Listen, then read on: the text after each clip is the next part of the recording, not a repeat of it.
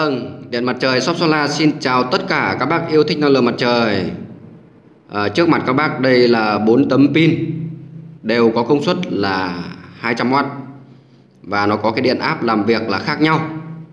Đấy, một cái hệ là 40V và một cái hệ là 20V. Nhưng tại sao cùng như nhau, kích thước như nhau, cell pin như nhau, không có vấn đề gì cả. Đấy, mà tại sao giá của 4 tấm pin này lại khác nhau? Đấy, thì em sẽ giải thích cho các bác trong video. Các bác chú ý theo dõi. Đấy, các bác có thể nhìn nhá. Đấy, ở phía đằng này là 2 tấm pin có cái điện áp là 20V và cùng công suất là 200W, thương hiệu Solar. Đấy, bảo hành cũng 12 năm, đều như nhau. Và cái bên đằng này là 2 tấm có điện áp làm việc là 40V, có công suất là 200W, bảo hành 12 năm, cũng như nhau. Đấy, tất cả đều là pin mono nhá, không khác nhau một tí nào cả. Đều mới đét hết, các bác có thể quan sát lại một lượt. Không có một chút nào lỗi, của 4 cái tấm pin này. Nhìn như nhau tất. Đấy, các bác có thể nhìn rõ hơn về cái cell pin. Nhìn rõ hơn về cell pin. Đấy, ở đây em đánh dấu cái chấm này là để phân biệt cái tấm giá nó rẻ hơn. Đấy, để cho các bác theo dõi.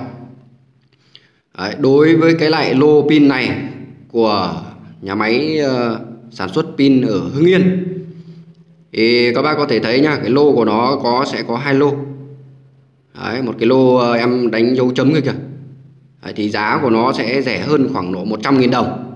Đấy các bác, giá nó rẻ hơn 100.000 đồng. Thì tại sao em lại không lấy cái lô này, để em lấy hẳn cái lô ngon luôn để cho các bác dùng. Đấy. Cái tấm, em ví dụ cái tấm 40V nhé, điện áp làm việc 40V. Cái tấm em đánh dấu chấm ấy, là cái tấm pin mà người ta bán rẻ hơn khoảng độ 100 đến hơn 100.000. Đấy, cái tấm 40V này này. Đấy, em đang bán là giá 1.400.000 đồng bao phí vận chuyển. Đấy, bao phí vận chuyển. Còn một số nơi đang bán cái tấm này đang giá là 1.250.000 đến 1.3 triệu bao phí vận chuyển. Đấy, em đánh dấu chấm vào đây để đánh dấu cho các bác này. Đấy, bên này là tấm 20V. Đấy, thế là pin thì như nhau các bác nhá, bảo hành như nhau, cùng một nhà máy sản xuất, không có vấn đề gì hết. Đấy, nhưng mà nhà máy nó có 2 lô cơ. Để em nhập hẳn lô xịn luôn để cho các bác dùng. Nó chỉ chênh nhau độ 100.000 thì chả giải quyết gì đâu. Lấy hẳn tấm pin ngon mà dùng các bạn. Đấy, 100.000 thì chả giải quyết gì cả. Đấy, cái tấm mà em đánh dấu chấm đây này. Tấm này là tấm điện áp làm việc là 40V. Đấy, cell pin rất đẹp. Tóm lại là không có gì cả. Cell pin rất đẹp. Đấy, giá thành thì lại khác nhau. Đấy, nó chả biết thế nào mà nó lại thế. Chỉ có là hiệu suất nó kém hơn so với tấm kia thôi. Đấy, cho nên là các bác phải phân biệt rõ nhá. Đấy, em không bán đắt cho các bác đâu mà lo. Tiền nào của đấy các bác ạ. Tóm lại là tiền nào của đấy. Các bác đừng có nhìn cái giá mà các bác đánh giá cái sản phẩm. Ông này bán đắt hay ông kia bán rẻ. Đấy, các bác ạ. Cái giống điện mặt trời này thì cứ tiền nào của đấy thôi. Tiền nào của đấy các bác đầu tư cái giá trị của cái tiền nó cao thì các bác sở hữu cái tấm pin ngon. Đấy, ví dụ cái tấm 40V này em đang bán là 1.400.000 đồng bao phí vận chuyển nhá. Đấy, còn cái tấm này có nơi người ta đang bán 1.250.000 đến 1.3 triệu bao phí vận chuyển. Đấy, người ta không phải là người ta bán rẻ hơn đâu, không phải là bán phá giá đâu. Đấy, mà người ta bán theo cái chất lượng pin thôi. Đấy, ví dụ cái tấm 20V này em đang bán 1.6 triệu bao ship thì có nơi người ta bán 1.450.000 đến 1.5 triệu bao phí vận chuyển. Đấy, cho nên là các bác phải phân biệt rõ cho em nhá. Cell pin như nhau, không có vấn đề gì hết. Không có gì cả. Đấy, các bác sử dụng cái hệ 20V hoặc 40V thì cũng đều như nhau cả. Các bác chỉ cần đầu tư cái sạc MPPT. Đấy, hoặc là cái sạc PWM. Nhưng mà cái hệ 40V thì các bác sử dụng cái hệ 24V thì cũng chả vấn đề gì hết. Một cái lô pin của Việt Nam sản xuất, thương hiệu Solar, do công ty tại Hưng Yên sản xuất tại Việt Nam luôn. Pin Việt Nam giá thành rất ok các bạn nhá, rất ok. Pin này là pin tại sao nó lại rẻ? Đấy, pin này là pin xuất khẩu Mỹ các bác ạ. Nói rõ luôn với các bác là pin xuất khẩu Mỹ, nó dư nên các bác mới được cái giá thành như thế này. Nói thật với các bác, nhập cái lô pin này xong thì lần sau không bao giờ có nữa đâu các bạn. Đây là cái tiêu chuẩn chứng chỉ mà em mua cái pin nó đạt tiêu chuẩn nhá. Đấy. Sau khi em đăng cái video này lên, có khi là người ta lại xin cái giấy này đây các bạn. Người ta lại xin nhà máy cùng cái giấy này. Đấy, còn em mua nhập là nó có phải đàng hoàng như thế này các bạn. Đấy. Các bác có thể nhìn dấu của công ty do Việt Nam sản xuất. Đây là cái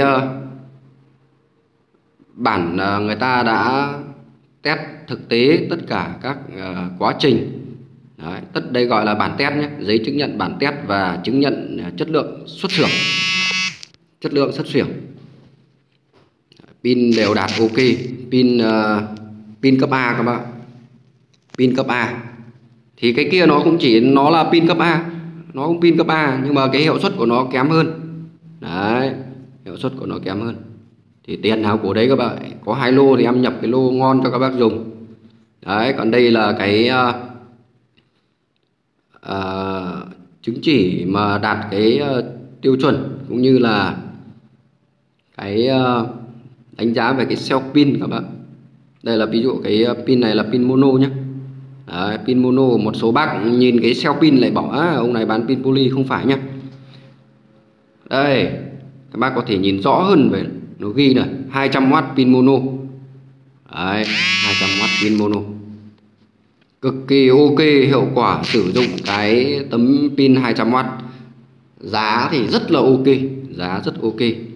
Đấy. Cực kỳ hiệu quả sử dụng đối với cái tấm 200W này. Nói thật với các bác là xong lô này thì không bao giờ còn pin này nữa đâu. Đây, dấu của ông Việt Nam đây. Đấy, công ty trách nhiệm hữu hạn gì đấy. Cái này pin này là sản xuất tại nhà máy Hưng Yên các bác nhé, bảo hành tại nhà máy Hưng Yên luôn. Nên là các bác mua cái sản phẩm này rất là ok. Đấy. Pin này ngon lắm các bạn. Test hiệu suất thì quá chất lượng luôn. Mấy cái ông bán của Trung Quốc ấy, chưa chắc là bằng tấm này đâu các bạn. Mà giá mua một tấm này của hãng là phải mất khoảng độ, thấp nhất bây giờ các bác mua là phải 2,2 triệu. Đấy, 2,2 triệu bao phí vận chuyển. Còn không thì phải lên 2,3 triệu rồi các bạn. Đối với tấm 200 ấy. Đối với cái tấm 200 của mấy bác Trung Quốc ấy. Đấy, các bác mua bèo nhất bây giờ là phải 2,2 triệu. Còn không bây giờ nó đang tăng giá rồi, cuối năm này tăng giá rồi. Đấy. Thì sắp tới khả năng là cái pin này sẽ tăng giá thêm các bạn. Đấy, các bác tranh thủ mà các bác nhặt đấy thôi. Người ta gọi là chỉ việc nhặt đấy các bạn.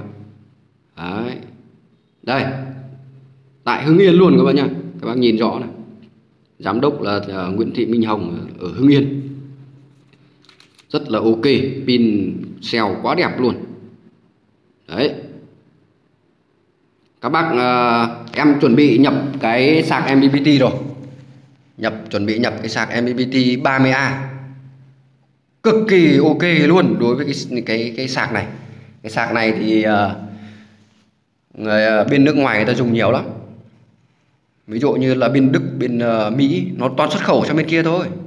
Mà cái sạc 30A này em nhập ở giá tương đối ok đấy. Các bác dùng một cái sạc này thì dùng 2 tấm pin này thì quá ok luôn đối với cả tấm 40V này. Đạt cái hiệu suất cực kỳ cao. Các bác phải đăng ký kênh của em nhá, để em ra cái sản phẩm nào là các bác nhặt được ngay. Ví dụ em mua bán bình ắc quy chẳng hạn. Đấy, các bác mà chậm là các bác hết thôi. Rất nhiều khách hàng đến lúc nhắn tin gọi điện cho em bảo còn bình hay là còn sản phẩm này không. Nói thật với các bác là cái loại gì mà ngon bổ rẻ thì là nhanh hết lắm. Đấy, nhanh hết lắm. Đấy. Ở đây người ta giải thích ví dụ như là ông này nhập pin ít nên là nó đắt, bán đắt. Không phải. Đây, em sẽ quay cho các bác xem, em vừa mới nhập cái lô pin này. Trước khi xem cái lô pin thì các bác có thể nhìn qua cái thông số kỹ thuật của 4 tấm này nhá. 4 tấm có công suất 200W, điện áp làm việc như nhau, tem như nhau, không có gì khác các bạn, không có gì khác, không có vết xước, không có lỗi, không có gì hết. Đấy, giá thành thì lại thấp hơn, giá thành thì lại cao hơn. Nó ở cái hiệu suất các bác nhá. Nó có 2 lô, em chỉ nhập cái lô xịn này cho các bác dùng này. Đây các bác nhìn nhá, đây là cái tấm xịn sò đây, có công suất là 200W với lại cái điện áp hở mạch là 24,62V và cái điện áp làm việc là 20,52V. Cái công suất danh định là 10,24A và công suất làm việc là 9,75A. 9,75A. Đối với tấm này nặng 11,3 kg. Đấy, bây giờ các bác có thể xem về cái tấm pin, giá thành nó rẻ hơn một chút này.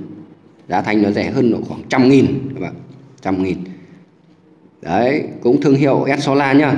Công suất là 200W, điện áp hở mạch là 24,62V và cái điện áp làm việc là 20,52V. Công suất danh định là 10,24A và công suất làm việc là 9,75A, cũng nặng 11,3 kg. Đối với cái tấm này thì nó dài 1,5 m, rộng khoảng 70 phân và khung của nó dày là 4 cm. Đấy, không khác gì các bác đúng không? Không khác gì cả, tem thì không vấn đề gì, cả cell pin không có gì hết. Đấy, nó lại rẻ hơn 100.000. Đấy, ở cái chỗ đấy hiệu suất nó sẽ kém hơn. Đây là ví dụ cái tấm 200W 200W đây, mà cái điện áp làm việc là 40,32V, điện áp hở mạch là 48,38V, công suất danh định là 5,22A và công suất làm việc là 4,97A, nặng 12 cân. Tấm này nặng 12 cân, kích thước thì như nhau. Đấy, bây giờ các bác sang cái tấm pin xịn này, pin cấp A loại 1 đây, cũng hệ như thế nhá, tem như thế, không có gì khác, không có gì khác. Thương hiệu Solar và cái điện áp hở mạch là 48,38V, điện áp làm việc là 40,32V. Đấy, công suất danh định là 5,22A, công suất làm việc là 4,97A. Đấy, nặng 12 cân, kích thước 1,5 x 68, gọi là 70 cm đi. Đấy, với lại khung của nó dày là 4 cm. Đấy, không có gì khác các bạn nhá, không có gì khác, không khác nhau một tí nào, đạt các chứng chỉ tiêu chuẩn cũng như là bảo hành 12 tháng. Đấy, thế mà pin kia lại rẻ hơn, thế mới buồn cười. Hiệu suất của nó là kém hơn thì chứng tỏ là tiền nào của đấy thôi các bác ơi, không lo nha các bác nha. Em không bán đắt cho các bác đâu mà lo. Đấy, giờ thì các bác có thể nhìn thấy. Một số người bảo có khi ông này nhập pin ít nên là giá nó cao. Đấy, không phải đâu các bác ơi. Đây các bác có thể nhìn thấy nhá. Pin em nhập đây, pin em nhập mấy trăm tấm đây này. Đấy, không phải là ít đâu các bác ơi, không phải là ít đâu. Đấy, các bác nhìn nhá, em nhập cực nhiều luôn. Đấy, mấy trăm tấm luôn. Đây là mới có để thế này để cho các bác xem thôi. Đấy, còn phía bên nào này nữa cho các bác nhìn. Không có lại bảo ông này mẹ nhập ít bán đắt, không phải đâu. Tiền nào của đấy các bác nhá. Đấy, mấy trăm tấm của em đây này. Đấy, mà đầu tư số tiền này thì quá lớn rồi các bạn. Đầu tư mua cái số pin này quá lớn luôn, không phải lo. Tiền rất nhiều các bác ơi, không phải lo về tiền.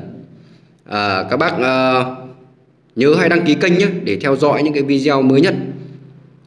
Xin chào và hẹn gặp lại các bác ở video sau nhá.